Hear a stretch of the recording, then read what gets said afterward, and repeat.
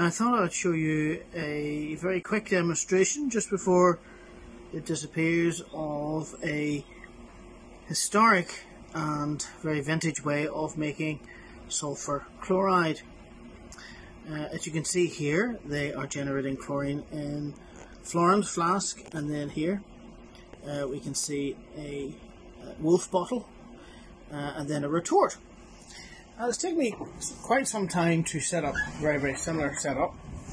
I've got a wolf bottle here with some concentrated sulphuric acid in it to dry the chlorine, and then we've got some potassium permanganate in the Florence flask here with an old-fashioned thistle funnel, and then we're adding concentrated hydrochloric acid to it. What's happening is that the concentrated hydrochloric acid reacting with the potassium permanganate is becoming oxidized, and then it's filling this flask, this wolf bottle, which actually has a safety tube on it to it, and obviously it's pointing away from me just in case the pressure would be too much, and you can see the yellow colour of chlorine gas here. And then in this old-fashioned retort we have some sulphur, which was just some flowers of sulphur which I ground up, and there's got a small Bunsen flame onto it to melt it, and then as it slowly distills we get sulphur monochloride here. It's not the most efficient way, but I thought it would be a very interesting little experiment to set up. Just actually drilling the corks themselves with a cork borer and bending the glass.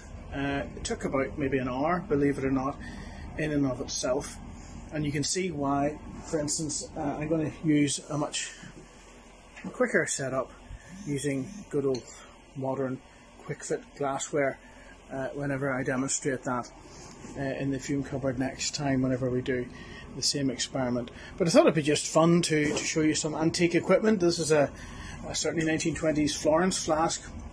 We're using something a bit older here, which is a wolf bottle with 3 necks, and also we've got a very old-fashioned retort with a cork in it. Of course, sulphur chloride does attack cork, and rubber is also attacked by chlorine, so don't expect them to last too long. But we do have maybe about 5 or 6 mils. After running this experiment, we just add for us some concentrated hydrochloric acid. It'll begin to bubble up. You can see why we don't use thistle funnels any longer. But we do get a good evolution of chlorine. I'll just stick the fume hood down. Years ago this would have been expected to be done on a open laboratory in a school. I'm sure everyone was very nauseous and had their lungs well cleared out from the chlorine and sulphur monochloride after the end of the experiment. So we'll be repeating this same experiment but using slightly more modern equipment, which I'm sure will be a lot more efficient and certainly won't allow wastage of reagents by maybe bubbling them up or losing chlorine gas, as I'm sure we have through the corks, of which I've used a paraffin wax also just to make sure they're sealed in. So we'll maybe do a very quick experiment with that sulphur monochloride later on in the future.